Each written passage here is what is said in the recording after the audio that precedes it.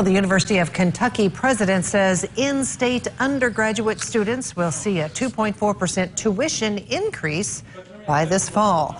That increase will bring the annual cost to $12,360. Out-of-state tuition will increase 6.2% to $30,680. Faculty and staff will share a 2% merit raise pool under the proposed budget. The university says it relies more and more on tuition, especially from higher out-of-state rates paid by students. The university board will approve the budget in June.